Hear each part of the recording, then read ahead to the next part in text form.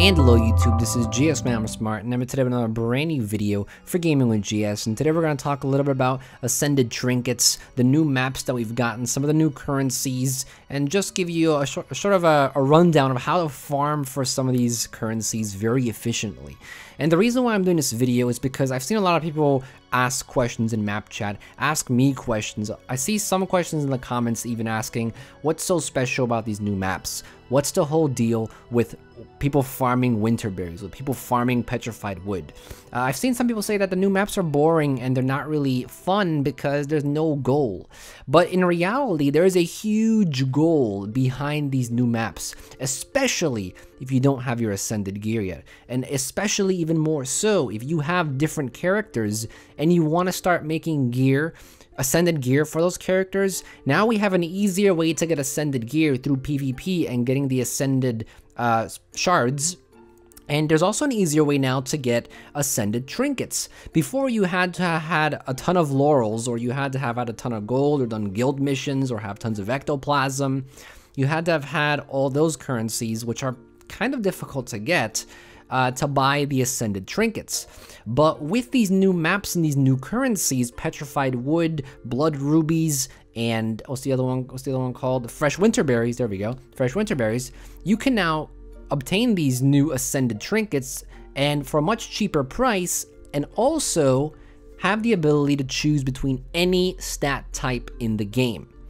Now, yes, there is a way to make gold off of Petrified Wood, Blood Rubies, and Fresh Winterberries, and there is a portion of the population farming these items to make gold. We do have a gold guide on this specific method of basically salvaging and consuming Fresh Winterberries, Petrified Wood, and Blood Rubies to get unbound magic, and then converting that unbound magic to gold through buying packets and bundles, opening those, getting the loot, and then selling. If you want a more specific explanation, and if you want to see that gold guide video, I will leave a card on screen right now, and you can click that and you can learn how that works. There's also a link in the description below. Also, I want to direct you to our specific map guides. Even though in this video I'm going to go over how to farm for some of these materials and explain to you what's so cool about these materials and what you can get more specifically in the Ascended Trinkets section, I also want to direct you to our Bloodstone Fen map guide, our Bitterfrost Frontier map guide, and our Ember Bay map guide, which goes a bit more in depth of how these maps work, what you can get, and how the events function and whatnot. So if you want more specific guides on these three new maps and these three new currencies, click the links in the description. I do have the map guides for each of these maps linked in the description, so you can check those out if you want to do so. But the main reason why you want to farm for these items, basically, the main reason why you want to farm for these currencies, basically, is to get these Ascended trinkets. Now, for me, I have a full set of Ascended gear on my Elementalist already. Now, I want to try to gear up my Guardian. I'm trying to get Commander stat gear on my Guardian. And one of the ways I'm getting my Ascended trinkets is through Ember Bay, Bloodstone Fen, and Bitterfrost Frontier, because the trinkets that you buy from these vendors, each map has a currency: Fresh Winterberries, Blood Rubies, and Petrified Wood. And each vendor in those areas, you can use those specific currencies to buy trinkets with any stat type. So if you want to make a Commander gear Guardian, you can get those trinkets through those currencies. If you want to make a Sinister, Viper gear, Minstrel gear, any of the 4 stat types, and any other stat type that you can't get anywhere else through Laurels, because previously you could have bought any stat type through Laurels, but now you can only get the Central Criteria stat types through Laurels. All the new stat type, all the stat types that have 4 attributes, you cannot get through Laurels. Some of them you can only get through raids, and some of them you can only get through crafting, which means you have to find the recipe unless you want to buy it for the huge price value on the trading post. So what's the next best and most efficient way to do it? It's to go and use these new currencies to then buy the trinkets from the vendors. Obviously, you can buy the new stat type gear from the PvP vendor now with the Ascended shards that you get from PvP, you can now buy the gear also in a much easier way. But to get trinkets, you need the specific currencies from the different maps. So if you're doing Bloodstone Fen, your main focus is blood rubies. Now the cool thing about Bloodstone Fen, even though there are not a lot of blood rubies you can get, I feel like you can get a lot more fresh winterberries and a lot more petrified wood from Ember Bay and from Bitterfrost Frontier. While Bloodstone Fen tends to only have a few places you can get blood rubies, a lot of the bloodstone crystals in the area also don't really drop as many blood rubies as you'd expect them to. But with that being said, the prices for the trinkets are also a lot cheaper. If you want to get the amulet, for example, it only costs 125 blood rubies. If you want to get the back piece, it costs 200, and if you want to get the ring, it only costs 100 blood rubies. But how can you get a lot of these blood rubies? Well, basically, there are several ways of getting them. Well, you can get 10 blood rubies from completing the Bloodstone Sightings current event achievement, and all you have to do is see the 6 different creatures, the 6 different bloodstone creatures, and once you've seen them, you get 10 blood rubies. We do have a guide on that current event, so if you want to see that current event, I will leave a card on screen right now. You can check that current event guide out, and you'll be able to get 10 blood rubies. The other way is from completing the dailies. We now have dailies in each of the new maps, and there tends to be 4 dailies for each of the new maps. If you do all 4 dailies, you get 4 blood rubies. So that's a great way to every day go to these new maps, get your blood rubies for the day, and then come back the next day and continue to do them. So in Bloodstone Fen, you also have through the dailies, and you also have through some of the major events. Now you can get 1 ruby from escorting Double Blade. This is an event that happens in Bloodstone Fen, and if you escort Double Blade, you get 1 blood ruby upon the event completing. You can also get 3 rubies for defeating the Justisar Hableon. Now this is usually always a daily in Bloodstone Fen, and it's in that big circular area on the map that you're seeing right now.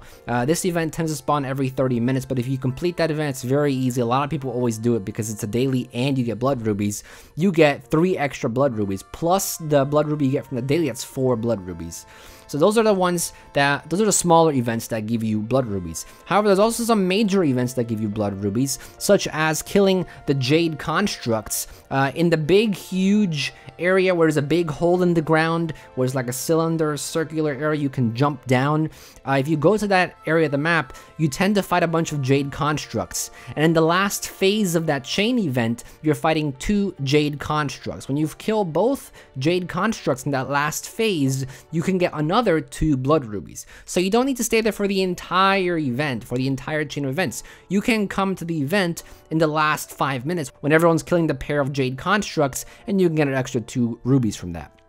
Then also at the very bottom level of Bloodstone Fen, after you kill the 2 Jade Construct champions, at the very bottom, there's a legendary Unbound Guardian, and you can get 4 blood rubies from that legendary Unbound Guardian. Additionally, if you want to get some extra blood rubies, you can mine some of the bloodstone crystals around the area, and you'll get bloodstone dust, but also you have a rare chance of getting blood rubies, but the chances of getting blood rubies are very low. I feel like Ember Bay and obviously Bitterfrost Frontier, you always get fresh winterberries, but Ember Bay, you tend to get a bit more petrified wood than you do here, and getting blood rubies from bloodstone crystals. But I guess that's also why the costs are cheaper for the Ascended Trinkets. So those are all the events and all the ways you can get blood rubies. What I would do is basically make a list of these things, write it down on your notepad or on a piece of paper. You know, do the legendary Unbound Guardian, do the Jade Constructs, then do Hableon, do all the dailies. And I tend to not like doing the escort event because it only gives you 1 blood ruby anyway. I tend to just do the legendary, the Jade Constructs, Hableon, and the 4 dailies. That's what I tend to do most of the time. And then you can also glide around and find some bloodstone crystals, and you can mine those as well. So that's basically everything for Bloodstone Fen. That's how you farm for blood rubies the most efficient way. Now, when you go to Ember Bay, you actually have petrified wood, and I feel like this is one of the best ways, apart from fresh winterberry farming, because you get a ton of fresh winterberries. But petrified wood is also a great way to get them very quickly, because there are a lot of events that give petrified wood. There's a lot of petrified stumps across the map, and and there's many different ways you can get these as well. So first of all, you can get petrified wood from the hearts. It's sad that they didn't add hearts in Bloodstone Fang, because it would have been another way to get blood rubies, which I felt like was a missed opportunity, but I guess they didn't think about that. They thought of bringing hearts back during Ember Bay, which is just fine, I guess. Like I said, the prices are adjusted. But if you complete all the hearts every day, you can get a bundle of petrified wood. And each of these bundles of petrified wood gives you 3 extra petrified wood. So if you complete all the hearts, you can get a total of 15 petrified wood from completing all the hearts in the area. On top of that, you can also walk around the entire Ember Bay map and look for petrified stumps. Most of these tend to give you petrified wood. They have a pretty average drop rate. They're not very difficult to get. They're also not, super easy to get. They have a pretty average drop rate. Sometimes you'll get 3 petrified wood in all 3 chops. Sometimes you'll get 0. Sometimes you'll get 2. Sometimes you'll get 1. It's very random, but I think it's an average drop rate. So you can also get them from farming through harvesting, chopping down trees. Another way you can get them, and I don't think this is a very good way of getting them, mainly because you have to use some of your petrified wood, is through buying a script contract from the script vendor, and then you can use that script contract to open up script stashes, and you have a chance of getting petrified wood. It costs 1 petrified wood to buy the script contract, and then it also you have a chance getting between 1 to 3 from the script stashes. However, this is a risky method. I haven't tried it because I don't really want to try that. I feel like I may not get the results I like. But if you've tried that method through script contract and opening script stashes, and you end up getting more petrified wood than you would have used in buying the contracts, please let us know in the comment section below, because I think it'll help everyone out, and we're all here to learn. So if you've experienced good luck and if you experienced good results, share the experience with us. So that's another way you can do it. And the other way you can do it is obviously through the dailies. Again, there are usually always 4 or I think there's 3 dailies. There's 4 or 3 dailies. I can't remember off the top of my head right now. I'm pre-recording the audio before the footage here, so apologies. But there are dailies in Ember Bay that you can also complete, and usually they involve killing one of the champions. And you'll always pay attention to map chat. And any of these maps you go to, pay attention to map chat, because people will tell you when stuff is up. People will say, oh, Hableon is up. Oh, Unbound Guardian is up. Oh, Worm is up. Kark is up. Jade Contract is up. People will always tell you. And if you don't know, you can always ask in map chat, and people will always tell you. So you have daily achievements in Ember Bay, which include completing a specific heart, or either or. There's 2 choices for hearts. You can complete any heart, basically, in the selection, and you get a petrified wood for that. You can also get petrified wood from gathering the unbound magic, which are those little circular things that float in the air. You can also do that in Bloodstone Fen, where you collect the little spheres, the floating orbs, and you collect those, and you also get a daily for that. And I think the other way is by killing a specific champion. Just look at your dailies, complete those dailies, and you'll get even more petrified wood. And the last way of getting more petrified wood is through the very specific events. Now, here's what I'm saying that Ember Bay has a lot of different ways to get petrified wood, because there are a lot of events that give petrified wood. So to get petrified wood from different events, you can do the jumping puzzle. The jumping puzzle in the, I think it's the northwest corner of the map. You can do that jumping puzzle, and you do get petrified wood after completing the jumping puzzle. At the very end, you get 5 petrified wood. So you could do that, but some people don't like doing the jumping puzzle, so you can very much easily skip that. You can also do the coalescence events. There are 3 coalescence events happening on Ember Bay, and they're in 3 different areas. I'm circling them on the map right now. In those 3 different areas, a coalescence event will spawn. And if you do all 3 of them, you get 2 petrified wood from each. So if you complete all of them, you get 6 petrified wood. It's a very easy event, doesn't take very long. You can also defeat the Sloth Queen, which basically is an escort. We actually did a Traveler's Tale on that, so pretty cool. But if you escort the Sloth Feeder, you don't need to complete that event, but as long as you're there for the kill of the Sloth Queen, once again, if you watch map chat, people will tell you, but it's in the Performance Fields area. If you go there, kill the Sloth Queen, you get another 3 extra petrified wood. You can also defeat the Molten Dominator, and this is the one that happens south side of the map in the volcano. The boss will spawn on the bottom of the map, and you also get 3 petrified wood for that, for killing that boss. You also get another 3 from killing Vermungus, and this is the Worm boss. This is the one that spawns in the north side of the map. If you go there, you can also complete the heart by defeating the boss there. And if you basically defeat the boss, you complete the heart.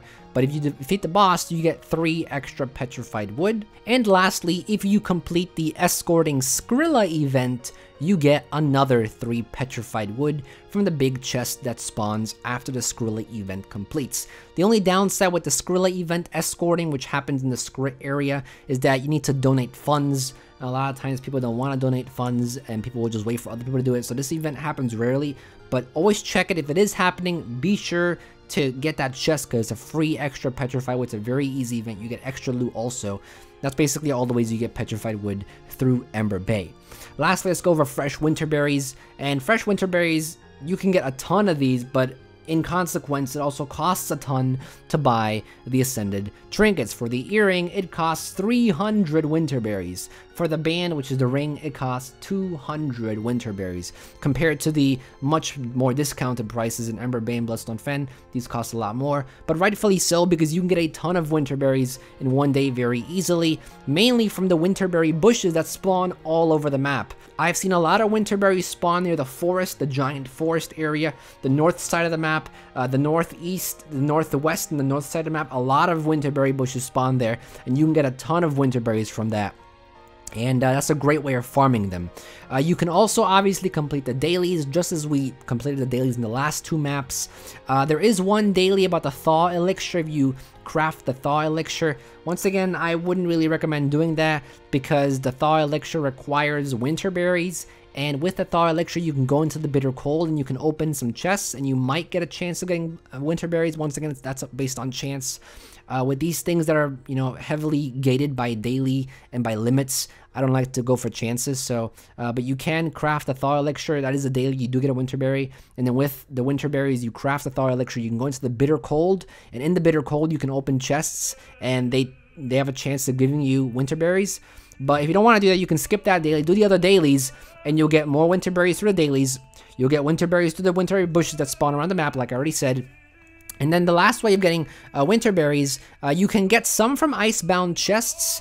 If you open icebound chests, you do have a chance of getting winterberries. The regular icebound chests give you between 1 to 2 winterberries. You have to obviously have the torch in your hand to defreeze them unless someone else has defrozen them already. Then you can open them. You get between 1 and 2. The ones in the bitter cold, you get between 0 and 3. So there is a chance of getting nothing at all, which is why I don't want to, you know, craft a thaw elixir. But if you open icebound chests, you can get fresh winterberries that way too, and there's a lot of icebound chests throughout the entire map, so that's a great way of doing it.